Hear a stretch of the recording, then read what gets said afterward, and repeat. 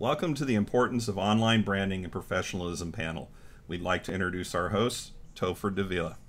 Welcome to our first solid online panel for the extension of the full-time creative work on a part-time panel that we've been doing at Comic-Con for about a dozen years and WonderCon for like 7 or 8 years. And we're now moving into doing a lot of our own content online. So welcome. The big part of the full-time, what I in short terms call the full-time part-time panel, is that there's a lot to talk about. So we're going to start differentiating our conversations into more specific topics to spend more time on the important stuff. Ergo, the importance of online branding and professionalism that we're talking about now. So I'm going to be doing as little talking as I can on this, because the people that we've got here are they're experts on that. They're going to know so much more than I will, or most people will. I started to give you just so that you watching can kind of know the value of who I'm lucky enough to get. I started half joking about, I don't know, maybe about 5 or 6 years ago, that if I came to the panel at this point and wanted to be on it, I wouldn't have enough experience or expertise to be on it at this point with the people that we have. So they're all that good. So we're going to start off with the first one. Let's just go down the line with introductions. Sean? Thanks, Topher. My name's Sean Gloomis. I'm an Adobe education leader, so I advocate for the Adobe Creative Cloud in education. I've been a comic book letter for the past 25 years now. Worked for Marvel, DC, a lot of image work and independent work out there. And my real full-time day job is working in education. I have a company called 2CPR Group, and we do a lot with all the digital media stuff. So that's why I'm on the Adobe side of the house. One of the things I think we're going to talk about today that I really want to kind of set the tone is consistency. So having a consistent look, feel, message that you have when you're building your online brand and being professional. You'll see, we'll pull up a few websites here today too, just as examples and things like that. But you'll see, if you go look for my stuff, I'm easy to find. I'm the only person in the world with my name. So if you Google me, you'll see the same photos. I'm actually wearing the same shirt that I wear in the photos that I think Luke took of me like 4 or 5 years ago at Comic-Con.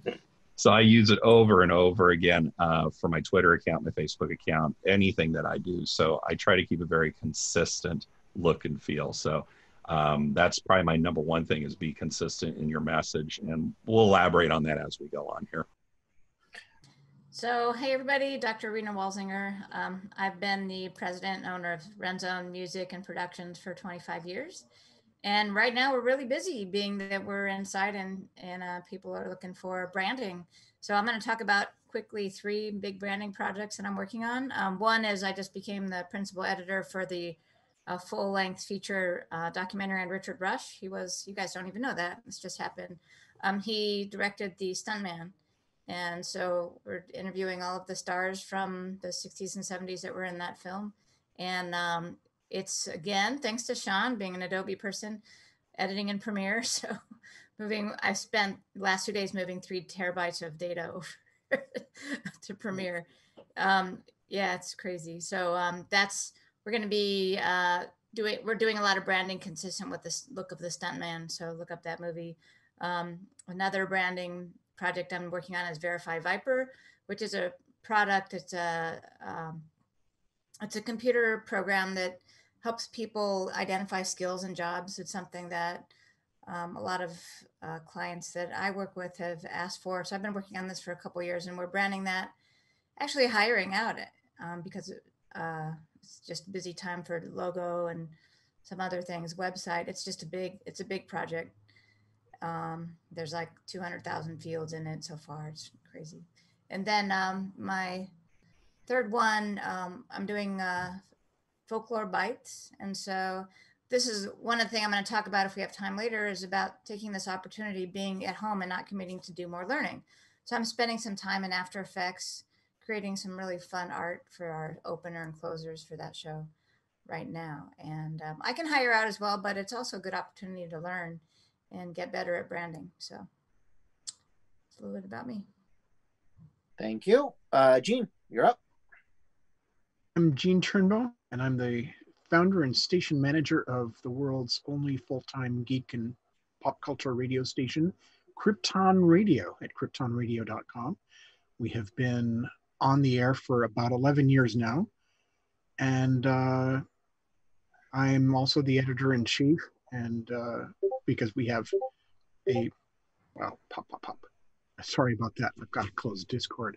I'm also the editor-in-chief of the website, and that may seem like an odd thing for a radio station, but what we do is we publish articles every day, and this attracts readers to the website, and then the readers stay and become listeners. So yeah, so as an editor, I've written about 1.4 million words on the website by itself. That's about the equivalent of 18 full-length novels. Anyway, yeah, so I also designed our website. I did all the graphic design as well. I managed the branding for the entire operation, as well as our new venture, Helium Beach, which is our publishing imprint. Okay, James and Luke, separately you guys can go, but you can, whoever wants to go first can go. I'll jump on this first. My name is James Fry, and I am one of the co-founders and the editor-in-chief of the conguy.com website. You can see the shirt right here. And we have had this website, and I'm going to throw it to Luke in just a second. Luke's our social media and video and graphics director for the website. So we've been around for about 4 years, and what we're going to talk about a little bit today is like the importance of keeping the branding online, making sure the branding is everywhere, because we're a fan website. We're about the Comic-Con experience, about the Comic-Con universe, and then we also have a series of we have some podcasts and things. And about a year and a half after we started ConGuy, we started a second website called The Scare Guy. And so we're going to talk a little bit about how to differentiate between your brands when you have two brands online, how to make them both pop, stay alive, and then kind of what we learned during the COVID shutdown, how our websites have really been the lifeblood of what our brand is. Since we're not visiting conventions, we're not out there, so we're kind of having to live through the website right now. But you know what? It's a great learning experience. So anyways, so this is the Con Guy. If you can see the card right there. I'm also, by the way, I'm also the face on the card. All right, I'll pitch it over to Luke. Yeah, I'm Luke Cheeseman. I'm director of media with theconguy.com and thescareguy.com. And yeah, it's been a great thing that we've done. And what I, just encourage, if you're looking to do kind of like web or looking to kind of do online marketing stuff, is just make it fun. Make it something you'd be interested in, the type of content that you'd want to go after and you'd want to see. So I think we've attracted other people in to come help us with this and be part of it, because we've just made it fun and we're kind of making it something that they want to be involved with, that they were already fans and into. And also, Topher, you kind of really undersold yourself, because we know this group from the other panel called Full-Time Creative Work on a Part-Time Schedule. And it's something that myself and Luke, we are screenwriters and we're also fans of Comic-Con. So we are trying to make that our full-time work, as we both have full-time jobs. Topher, you have managed to make that your full-time job, your passion. So you are an expert in this field and branding. And so I don't think you should undersell yourself. By the way, Rena, congratulations. That was cool news that you just... Oh, thanks. All right. Okay, so our spinoff today is online branding and professionalism. Let's go in reverse order with some one person initiates with whatever they want to talk about. Then we'll do a round table, jump in, talk. Let's go in reverse order. Jim and Luke, you guys are up front. What have you got? Did you have something, Luke? Your mic's off. Looks like I was muted. Okay. I'm back on now, but I think a good question to kind of start out is like, what's the best way to market yourself? Like, what are different sites or web type thing? Like, because there's so many social media type things. I just want to know what the panel thinks is the best way to kind of market yourself in the current day and age.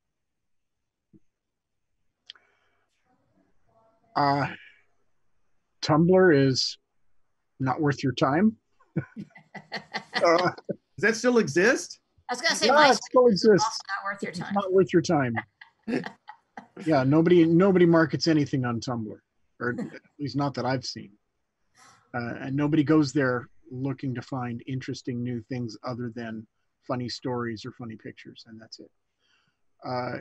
Twitter, of course, is still fantastic, a fantastic venue, but difficult to work with. And Facebook is as well, probably the single most dominant marketing arena in the world online right now is Facebook, but it's got its own problems. Of the two, I think Facebook is probably the more useful. At least it is for Krypton Radio, because when we post something, it's sticky and you can find things easily. You can go to somebody's page and you can see everything they've done in the last several months, and that's not always true of Twitter. And they have recently relaxed a restriction that was giving us nightmares. You would post something and then you'd cross post it to other groups. And if you did it too fast or did it too many times a day, they would put you in Facebook jail. I've been in Facebook jail for weeks at a time. Yeah, so have I. Really? Wow. Yes. Yeah, so have I, for doing nothing more than sharing my stuff. Yeah. And apparently, this is now lifted. They're not doing that anymore. Well, that's good to know. Yeah, and the way I found out was I accidentally got. They have this new version of the Facebook interface that's all slick and Web 2.0 and all of that, and it sucks. It stinks. But one of the things it does do is when you go to share your post, it presents a continuously scrolling list of every group that you could possibly ever post it to, instead of you having to type in the search box to search for the group name. You've just got a list and you hit all the buttons. You could hit 100 buttons and they won't penalize you now. And as short a time as 2 months ago, if you did more than 20 in a day, you were on park for a week. Yeah, I agree. So that dynamic has changed a lot, and it's a good thing because paying for ads on Facebook, unless what you have to sell is a physical object and commonly desirable, like I don't know, wristwatches or tire gauges or something like that. Advertising on Facebook is not worth the money. You will not get your return on investment doing it. So the best way, the best way of doing your advertising is to grow your social space and sort of move in there and live there. Yeah. And build your community around yourself using Facebook as a platform. Mm-hmm. And then that way they'll share your stuff 1,000 times a day. Yeah. And you won't have to pay a penny. Okay. So someone else got a response to Luke's prompt?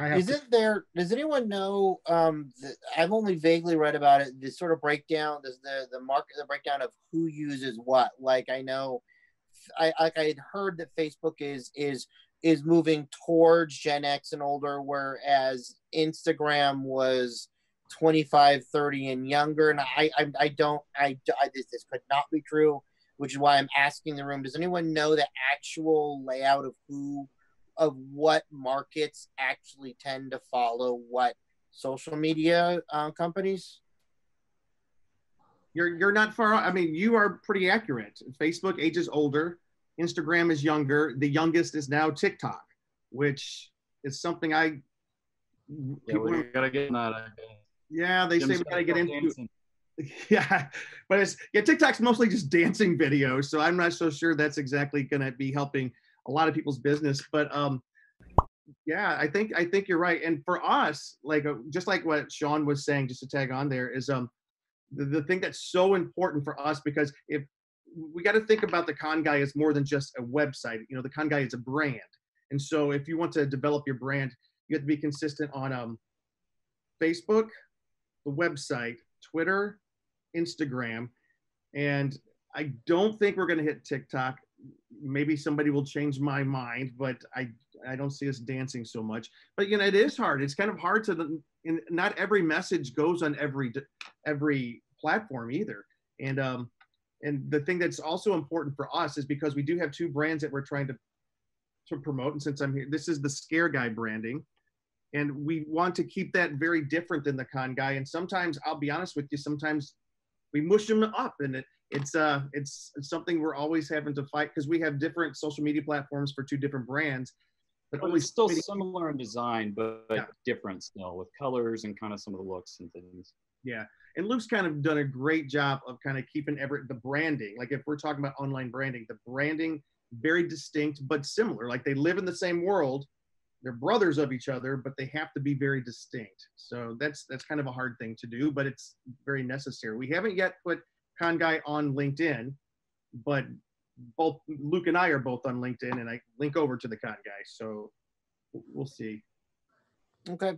I'm gonna go to Rena right now, because she didn't get to talk last time we all got together. So I want to make sure Rena gets in.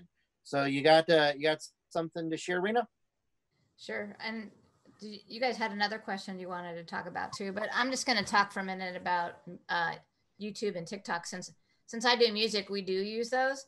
Yep. And what I've done is shared pieces of video with people who have subscribers on TikTok. So we have a much larger, I think I quadrupled our audience by doing that. And so they'll share pieces. And so both YouTube and TikTok have been huge this year. Huge growth for our products, and which is exciting, because not that it'll work out, but the Grammys, I'm involved in the Grammy nomination process I'm a voting member of the Recording Academy, so we'll get to throw our songs in there and see what happens.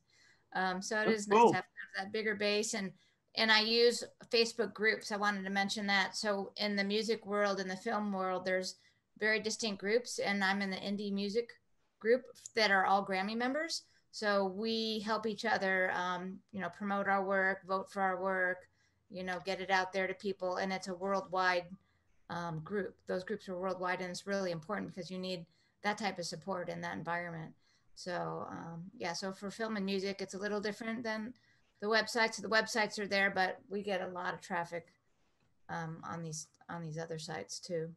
So I, for one, find it amazing that we can post some of our best content and it will get almost no notice. But we post a funny meme and it will be shared 1 billion times.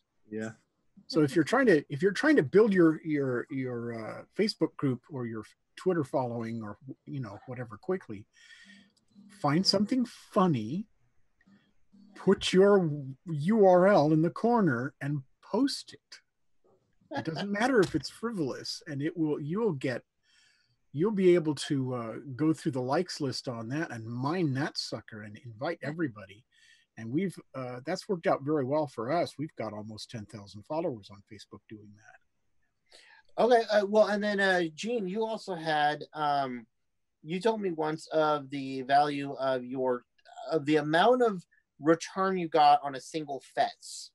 When you did the win a fez thing. Oh, yeah. So is there any, that was a couple of years ago, and I think it was a very, very smart move on your point. Is that now invalidated because you told me the story 5 years ago? Is there parts of that that would still be relevant now? That trick works great. If you can find something that ties into something that your fan base is interested in. So yeah, what did you do with the fez? Because we said the next between here and 2 weeks from now, anybody who signs up for our Facebook group is eligible to win a Doctor Who fez, and we're going to pick 3 people. And it cost us, I think, $45 in Doctor Who fezes, and we got 1,500 signups. You can't. Facebook ads don't work that well. So I mean, it worked great, and yeah, and we did it again with Good Omens and the sunglasses, and we just we sign up for the Krypton Radio Patreon campaign and get a pair of these, and they went ape nuts over these, and they're not expensive, and you can get a big rise out of offering small prizes, just because if it's something cool, it doesn't matter if it's cheap. Nice. Okay, I think we've got everyone in. Jim, you're up. Well, could I ask Rena a question though? Because I just sat here and I poo-pooed TikTok. Rena, what is it that you're putting on TikTok to be so successful? I am really curious. Okay, so the main thing is the kids I shoot videos in are dancers. There you go. Okay. So I wrote a song called 6 Feet Away, and we have a lot of dancing. And then we also have unicycling, and that's also to music. So it worked really well for TikTok. So actually we did a re-edit of the best 30 seconds in a 3-minute piece, and it worked beautifully. What's the maximum length that a TikTok video can be? 1 minute. So we did 30 seconds. When you watch, I've been a videographer in the dance world for like 25 years. So like, I know everybody in that world. So the really most famous dancers do a lot of 30-second things almost every day. So it really is short attention span theater. Yes, it is. So combining what Rena said with what Gene did, when we get back to convention season, just like these little video clips that you can just pull of one of a million different things at a convention can be thrown on TikTok. Would be something you could throw on TikTok, right, Rena? Like this costume or this, or am I missing the point? Yeah, I mean, you want to do something with motion. So like, like you're walking around and then all of a sudden like you spread out. I mean, there's some kind of visual fun thing that you did in 30 seconds. Okay. It wouldn't just be like a 30-second interview. Nobody watches that on TikTok because it's all about, oh, that was so cool. Or like let's say you had superhero glasses from your 5 favorite ones, and you did it to music. It's always something like that where it's part of your brand, but it's something where somebody would have a fun motion element in that 30-second to 1 minute time, which really is a lot of time to promote. But the thing about it, it's so huge that kids are running around banging mansions together in LA right now that are TikTok stars. And then the pop stations are picking up those TikTok songs and then playing the full version on the radio. And then now the artists are coming back and making a lot of money. It's huge. Wow, I really have to rethink all this. Yeah, I did. So, like, so motion. The pandemic, because I'm like, I don't know what this is. Like, I'm not doing it, and the kids forced me to like, okay, we're gonna sit down and do it. And so we were like in the hallway. We were flying on brooms, like in Harry Potter, which was like an optical illusion with like a blanket and a broom and a chair. And we got like a whole like hundreds of views in like the first like hour. Like and that's what I was going to Go. 20 seconds. Awesome. I was going to tag onto that. I think the point that I was going to bring up, how you have to rethink your own. You got to we as the con guys, so 50% of what we do is we attend the conventions, we meet people, and we do panels and different things at the conventions, and that's kind of how we grow our brand. But once the world shut down, you're definitely, everything's online. So what you just said was so interesting to me that like almost you took the pandemic, although it's a bad thing, you created something really cool during the pandemic that for us, we're trying to figure out things that we're doing now that we will continue after once the world returns to whatever normal will look like on the other side of this. For us, we've had to shift a little bit. On our weekly podcast, instead of doing news and views from the convention, we decided to shift a little bit, and we became this was Luke's idea. He said, let's start doing panels. Since all the panels have been canceled at all the different conventions, let's start producing panels each week on our podcast, so we kind of recreate sort of that convention feel. Like yesterday, we did a panel with the creator of the comic book Kanto, which got nominated for an Eisner Award. So he kind of took us through, and then he was discussing the state of the comic book industry right now. There's both good news and bad news there. The week before, we did Black Lives within the comics industry and the fandom industry, to kind of, so we're like doing panels that you'll see showing up, but we're also, it's probably going to affect the way, once we return to being able to get back out, and we're going to still continue that. So it's because it is something, Luke, don't you think it's like something that has become very successful for us as a podcasting group? Yeah, we're totally going to do that, because I think we were even thinking of it when we were still in the studio. But now with the opportunities with Zoom and getting more people, like if those are still the type of interviews we can only get people, because a lot of people can't just fly in for an interview. We'd like to keep somewhat of a Zoom aspect, but as much as we can, we still like to kind of bring people in the studios to kind of do our panel. And Luke usually books our panels, and he's been able to book us like some really big guests, and like probably some of our most successful panels we've ever had. But I do have I just want to throw this out to the panel, everybody here. What is it that is happening right now in the lockdown that you think will permanently affect the way you do business, and that you'll carry over after we get through the... Oh, I have a big one. Yeah. So like U-Hauls pull up to your house and your kids throw all their stuff back in it. So I don't know if that's going to reverse, but anyways, it's fun. But one big thing is I haven't had time to go to like a lot of these conventions that are some of the music ones that I do that are professionals in my genre that happen in Canada and in Europe, but now they're online. So like I'm signing up for them, and I'm even willing to pay for them, because now I can do interface with people that the best in the industry and for what I do, and for like $500 and spend a whole week with them. I hope that doesn't change, because it gives access to a lot more people who can't just leave their jobs all the time and just hop over to one of these international conventions. I think that's one of my favorite things that's going on.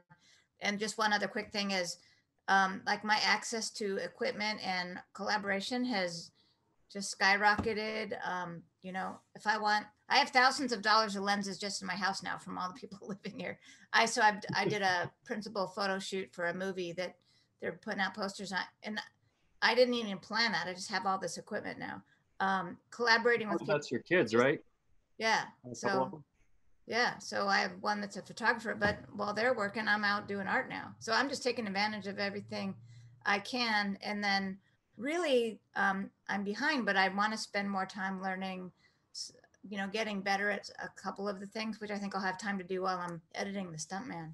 But those are a few of the things that I don't think are going to leave. Or I think just the nature of kids and work and where they got to be. And you just handed them what they wanted. They want to be digital nomads and run around.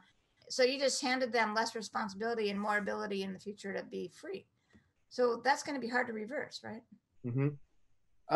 Okay, so one quick thing that I would say just very, very quickly that are on my pre-notes is that as you have a lot of these softwares and platforms and all of that, there's a lot of times where it's going to be useful for you in ways that wasn't intended. And that's always it's like, oh, well, I can use that, but not in the way that they were meaning. Like for us, for one example, we're not having Comic-Con this year, obviously, San Diego Comic-Con.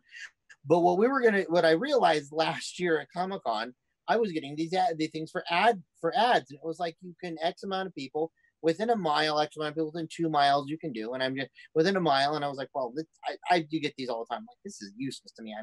No one in Orange County is within a mile. I'm not a brick and mortar store. What I realized last year when I was checking my Facebook on the con floor, kind of looked around, I was like, yeah, a mile. This room is a mile. This room is a half of a mile. So what we were going to do is do the Facebook ads for our booth location within the mile distance that would then be fed to the attendees, where it was just like, so when they're on the other side of the room, which is, I believe it's a half mile, I think, a quarter or a half mile. If you're on the other side of the room, you will get my ad with the booth number on it going, hey, you should be over here. And we were going to use the ad, that location element for the people that are in the same room, because that convention room is just one quarter of a mile by, I think, half or 3/4 or something. It's huge. So, the location outside of that convention week is useless to me. But we were thinking, hey, anyone checking their Facebook in this room for 5 days, now it's useful. So when you're going to look at some of the stuff up, look at this, go, how can I use this for where I'm at, where it might not be meant for that. So there's a lot of times when just a little bit of a switch ends up being quite useful. I think a big change that we're looking at is kind of going back to the conventions and networking. I used to do a convention a week, and not just in the comic book world, but all of my other industries that I worked in. And CES is coming up, the Consumer Electronics Show, in January. They've announced it's on, but they've been flooding me with surveys because I said I'm going to go. And it's going to be a much, much, much different world, to the point of one of the questions they asked was banning business cards and handshakes completely across the board at the convention, doubling the size of the aisles at the convention. They're asking all these questions because there won't be as many people there. We know that already. So there's going to be a major cultural change that's going to happen at all conventions. And quite frankly, I don't think most conventions are going to survive, both on the comic book side as well as non-comic book. Just the sheer amount of cash that it takes to float these an extra year, it's just not going to happen. And we're already seeing it in some of the conventions. They're just shutting down at this point. So that's a loss on my part, because I generated basically a lot of work from the conventions, not so much on the comic book side, but all my other shows that I went to, all my industry people that I met with. It was where I did business in person. So that's a major change on my part, is how do I go digital and get the same effectiveness? And that's not an answer I have right now. I have not figured out how to make that happen in the same way. We can make it happen, but it's much different when I sit down at dinner with my salespeople and versus a Zoom call. There's a major difference there. And also, too, the Zoom call is going to take over. I see more and more people, and Rena kind of alluded to it, where we have a generation of people who never wanted to be in the office. Those offices are going to disappear. As bigger companies keep people at home, they're going to start breaking leases and shutting down facilities. And just the way we interact is going to be more like what we're doing right now. Love it or hate it, we're all going to have to learn to do it in some way or another. With 18% of the overhead of keeping an employee on premises being maintaining the physical facility, maintaining the tools that person uses, and paying for the insurance coverage that it takes for that person to be there to cover the liability of having a human body in that space. I'm frankly surprised that businesses hadn't been jumping on this bandwagon a lot sooner than COVID-19. Yeah, I just think they just thought that people were going to be less productive, and it turned out to not be true. Yeah, exactly. It's exactly the opposite. You're more productive when you're not distracted with 12 people sitting around wanting to know if you want to go grab a snack and just hang out around the coffee. I agree. My wife and I, and that's the only thing I'll say, my wife and I have been talking about this, that we don't think there's been the tools to work at home for 2 decades properly. Right. And they've been there, but they haven't been used. In my life, we don't think that that the way we work is going to be the same after this pandemic. I think there's going to be a fundamental shift in how you, in what you, when you say work in 2021, 2022, I think that's going to be a fundamental difference of definition than all the way up to 2019. I think it's because I think part of the reason why we're seeing a reticence on the part of upper management and middle management to greenlight this stuff is that they're all from the previous generation of managerial techniques. Yep. They measure your productivity by the number of hours you put in, not by the amount of work you get done. Yep. You're not being productive just because you're staring at a computer screen tied to a desk. And they're the flying elbows school of management. Mm-hmm. If they don't see flying elbows, they have no idea if you're doing your stuff or not, because they don't know how to manage a workflow apart from being able to eyeball somebody and sneak up behind them and see if they're actually working. Yep. But the other thing that I wanted to address that Sean brought up was that how this is all going to change how we all work. Well, Krypton Radio has been sort of a virtual thing the entire time, and it's for us, since we don't have a physical product, we don't get a financial reward for showing up at conventions and hiring a booth. That's just cash out, and we don't get an ROI on it. So having all of this suddenly go, oh, poof, the conventions are gone, it's all virtual now. We're in our element. We're already radio. It doesn't. And it's helping us too. Like we have a show that we're doing this week where we have some of the creative team and actors from a movie called Followed, which this past week was the #1 movie in the country. And I don't know if anyone has heard of it, but they're going to be, they're going to be guests on our show. They're based up in Santa Barbara. We're down in Hollywood.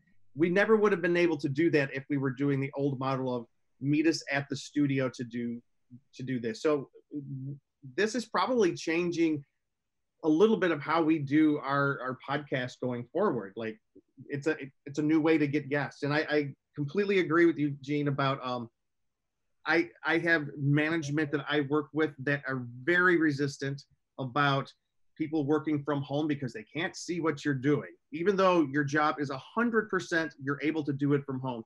They've been forced to do it, and guess what? Productivity is going up. So what's going to happen? And the overheads have gone down. I do know that, and I'm not going to say the companies. There's companies that I work with that are letting go of real estate and right now because they're. Plus, you get tax incentives from the state of California the fewer people you have driving on the road, so it's a good thing all around. Oh, right. Yeah. Well, I know there's no one-way U-Hauls available because they've all driven from LA to Nevada and Arizona. So if you want suckers, I read about that. Yeah, all the U-Hauls are leaving California. That is true. That's been happening for about 2 or 3 years now. So yeah. So. We're coming close to the end of our hour, and well, not the end of the hour, but we do have one more step at the end of the freeform discussion. Well, end of what we were doing. Okay. And I was going to be cutting off about a minute, so we'll jump in a bit early at this point. Because 2020 is canceled event-wise already. I mean, it's June, and there's nothing going on through December. Online websites, social media is being used in ways that in numbers that never before seen, and this can be actually measured in the issues that carriers are having, the problems that the carriers are having with bandwidth and internet usage and all of this. So there is a actual measurement as to people are doing more online. So that's not just theory. So because of that, the social media is always good, but as I said, this is a very brushed over we did last time we talked, but I thought it was a phenomenal point, especially with the experts that are here. Having a website 2020 moving on, especially for the next 8 months, 8 to 10 months, is going to be more valuable than even the valuable it's been previous to March. So having a website with your stuff, having a simple website, having something small, something, anything up where you can go, this is my footprint, where I don't have to worry about a company, minimalizing or algorithming me out of exposure. This is where I'm at. This is who I am. This little footprint is going to be more important now for probably, I would guess, I'm just guessing, the next 8 to 10 months, more so than ever. So we've got people that have written books and whole degrees about websites. So the open discussion for the remainder of the time is, I've never built a website. I want to build a website. Help me out. That's the person for you to talk to for the next 15-20 minutes. I have an idea, just because I have a business website that's very heavy, AWS and all that, but that it's $100,000 thing. But I'll tell you, I've got two things for personal stuff. One is WordPress, which I just pay $10 a month or something, that just to get my security and put up all my videos and things. But all my friends that are doing sales on there are using something like Shopify, because really one reason is security. So I've had so many people before they did that get hacked. There's a lot of competition now with selling product online. And so I would say, if you're selling something, whether it's artwork or something like that, where you're going to be doing shipping, I would recommend not using WordPress for that, unless you're really good at the security, because those are the things that are tough. When it happens, you got to take your whole site down. And I think that's like the biggest lesson that I've learned on things that you sell. Now, if you're showcasing stuff that you do, like I use a combination of WordPress and I use IMDb and plus my Grammy site to do all of that. And that's fine. I'm not selling things on those, are just more of a presence. Well, and I think that's the point here, is a lot of the people that are going to be watching this and come to our other panel, they're artists, they're writers, they're people who are doing creative work. And it really comes down to not so much a website. And I taught web design for the last 20 years and WordPress as well since the early days. I don't have a site anymore. I don't have anything, actually. I've eliminated all of my websites. I have a portfolio because what I do, it's not so much, well, and I lie about that. 2CPR Group has one, but we're actually going to strip it down over the next month to the bare minimum. All we care about is what is being presented online. Is it key to what we're selling? I'll just call it that for the moment. But it is our brand. So on a personal standpoint, I have my URL. And so that was where I wanted to start with this, is just go buy one on Google Domains or wherever. Between $10 and $15 a year is what you're looking at. At least get something. In a lot of cases, though, most of my students that I teach, they don't even buy that. They're going online now, and we push them to, first of all, getting your LinkedIn stuff together. LinkedIn has a portfolio area. You can post all of your work in LinkedIn. They give you a URL. It's whatever, LinkedIn / your name or whatever it is. And that's going to probably move up in your Google hits quicker than anything else as well. So you'll get to the top that way with your stuff. But then we push them now to, if they really want to build a website, to a Wix. And Wix is one of many, many website builders out there. But that's one, and something they can go in and build quickly. But we're pushing more and more to Behance. And this isn't just my Adobe side of the world here.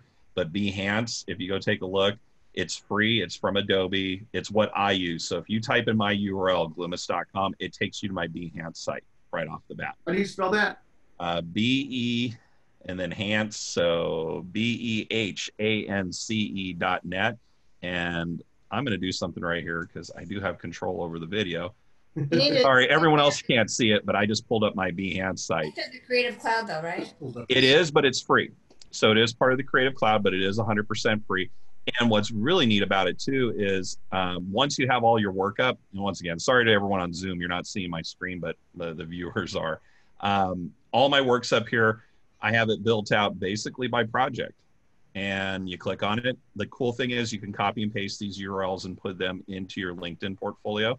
So now you have those two things linked. And if you really want a website, there is another product called Adobe Portfolio, which is free. It generates your entire portfolio from your Behance site. So it'll actually generate a website that is HTML versus really this is a internal hosting. But I switched that over now. Sorry, I'm gonna transition back on the Behance side. And I do that with my students because one, it's free. Two, it has all your stats, all your works up there. And I notice too, when I post something on Behance, once again, because of my name, things pop up on my Google searches because I watch everything within 24 hours. All of a sudden, my portfolio stuff that's in Behance, if it's connected to me, is coming up in the searches very quickly. It's great. If you're a writer, you can put up all your text. If you're a video person, you embed all your YouTube videos in there. If you're audio, same thing. You can embed everything, or you upload your images. So it's not just for an illustrator or a photographer. It's really for anyone who needs to build a quick portfolio.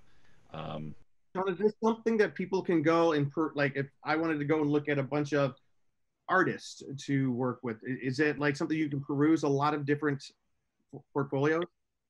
So when you're uploading your work, you actually tell what program you built it in, what genre it's in. So if it's writing or if it's editing, and you can go in and search this stuff. So if you got a chance, go in, just take a look. You have your full resume in here as well. You can upload your whole resume, the whole 9 yards. It's a very powerful piece of software. I shouldn't say software, it's online, but it is free. It's Adobe. It's not going to go anywhere, hopefully. Software as a service, it's software. Yeah, it's software as a service. And my big thing is I had WordPress forever. I still use it, but as it grew, the question you need to ask yourself is, what do you need to promote yourself? And do you need to spend hours installing or uploading, or even WordPress.com, which is free as well, or a paid version, is how much content do you actually have too? And I think people bite off more than they can chew. I know in one of our previous panels, Gene brought it up, is they leave lorem ipsum up on the page, or they leave placeholders. If all it takes is a single page to promote yourself and have all your work up there, start with that. Concentrate more. And this is my last thing I wanted to throw in here, especially the people who are just starting out. You're listening to this going, well, I don't have any of these things. I don't know Twitter. I don't know any of these. Start simple. Get a good headshot, take a photo, or hire an illustrator to do an illustration of you. You know, like your con guy stuff. Use that as your profile picture. Get that done. There is no excuse for it anymore. You have a phone. Go on YouTube, watch a video on how to shoot a good portrait off your iPhone. Second, a good write-up with your keywords, a short, a medium, and long. You're going to use that as your bio on Twitter, on Facebook, on TikTok. Doesn't matter where you're going. Goes back to what I said at the beginning, consistency. And then really sitting down and going through your portfolio, deciding what goes in, what stays out, looking at all the work you've done. So let's say you're a writer, go find every article you ever wrote online, get copies of it, put links up, feedback to it. If you're an artist, pull all of your digital work, take photos of all your printed work, get all those things together. And if you're involved in IP, and especially things that are copyrighted and trademarked, now's the time to do it. I know Rena went through and did that right at the beginning of the pandemic. Yeah. I just did that with voices. We got our trademark stuff done. It cost me a little bit of money, which was fine, but a standard copyright's $65. So if you've written a book or you've done a song or something, just do it. Get all of your stuff together in one place. Now you have everything you need to start branding yourself. It will evolve. It's never finished, but having all those things together, then you can move on to Twitter. Then you can move on to Facebook, because now you have content to put on those sites and you have somewhere to go back to. You have your YouTube, and like for me, it's really just my Behance and my YouTube stuff. And that's it. That's all I've got up there now. And those are the two places I point everyone to. Which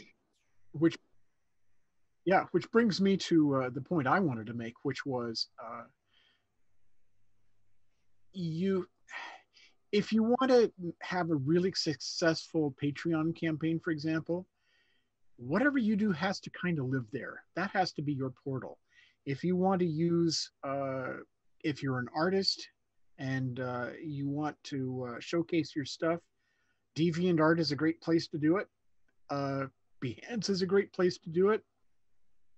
But you have to look at where the people you want to talk to are going, and go there and build there, and have that be the center of your online presence.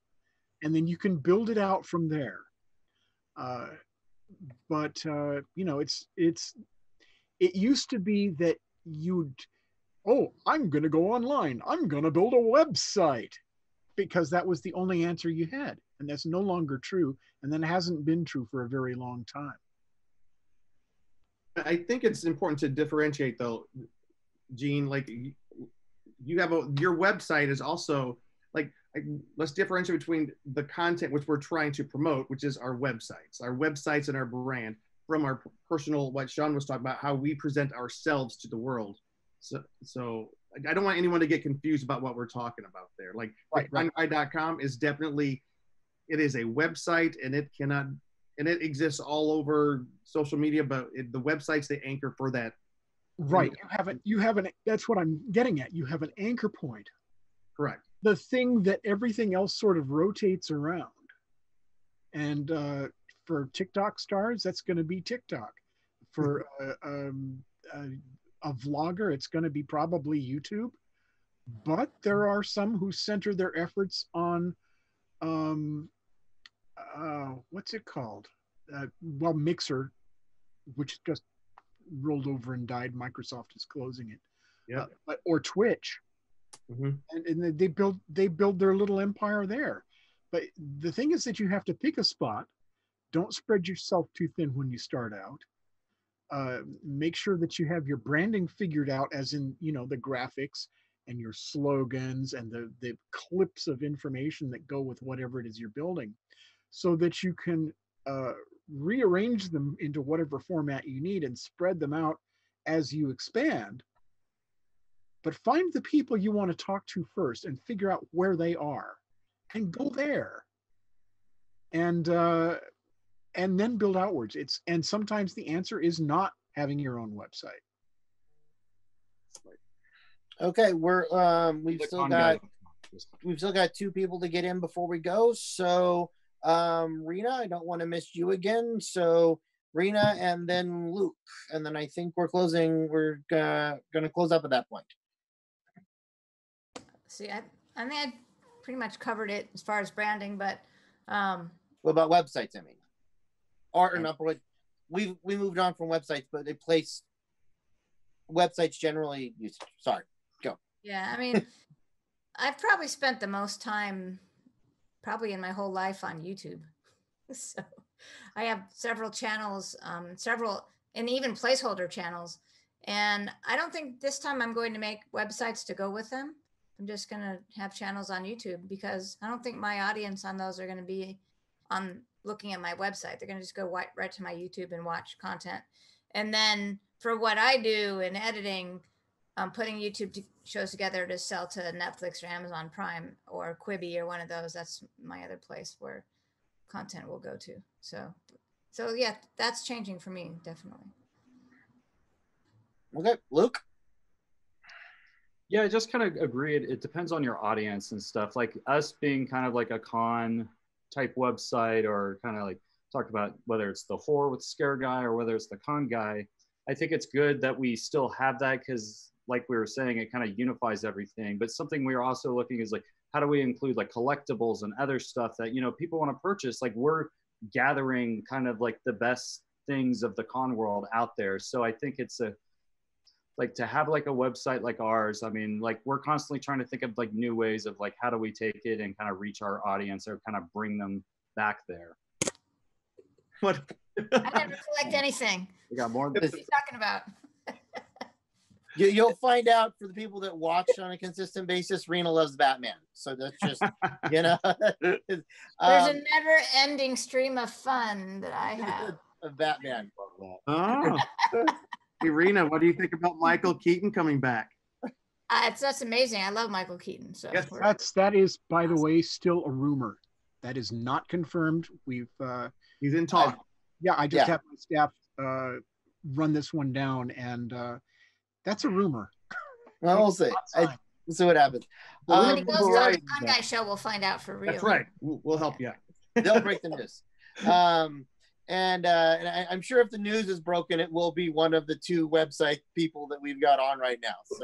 So, okay, we're going to close up this panel about online branding and professionalism. For the people watching, we are going to be expanding over this year, taking our own advice. So you'll be seeing more of these pop up over the course of the year. Thank you for being with us for the last dozen years or so, for the people that have been, and now the people that can't make it to the panels will be able to see us online. And as a closing note, it's kind of a good example of the experts are on here. I asked a question about websites, and then everyone turned that question on its ear and said, no, that's not, no. So that's the reason why we have these people on here. Thank you for coming. We don't have any particular email, any particular groups or websites on this panel to talk about. Hopefully next time we'll be able to direct you to those.